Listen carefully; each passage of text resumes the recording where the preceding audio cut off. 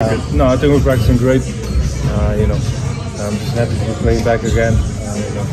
We're playing intensely. Dallas Mavericks. Luka Doncic has been dealing with a calf injury throughout the preseason, but we've got some great news. Heading into the start of the 2024-25 NBA season, let's break down everything you need to know before the Mavs hit the court for their season opener against the San Antonio Spurs. Stick around. You won't want to miss this one. Alright, so here's the situation. Luka Doncic missed all of the Mavericks' preseason games due to a calf injury he sustained before the preseason even began. Fans were understandably concerned, especially with the Mavs looking to bounce back this season.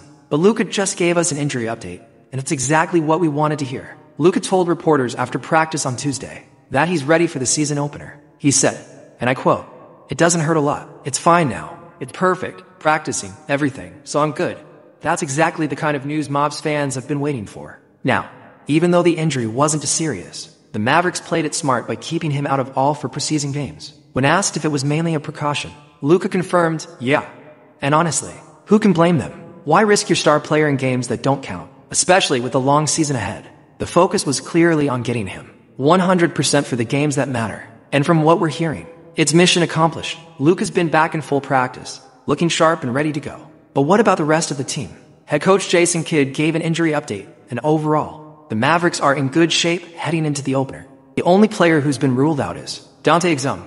He's going to be out for around 3 months after undergoing wrist surgery. While Exum's absence isn't ideal, the rest of the roster is ready, and that includes Luka. Now, Kidd also talked about Luka's chemistry with new teammate Klay Thompson, who joined the Mavs this season. Kidd said Luka's been making sure Klay feels involved in the offense, and that connection is already looking solid. Kidd even said, Klay has done a great job. Luka has made sure he has gotten some touches to make sure that he's always going to be open. Sounds like a dynamic duo in the making. So, what's next? The Mavericks kick off their season on Thursday night against the San Antonio Spurs. Luka's ready, Klay's ready, and it's shaping up to be an exciting opener. Will Luka come out firing and lead the Mavs to a big win? We'll have to wait and see, but things are looking good. That's all for today's update. What do you think? Are you excited to see Luka back in action?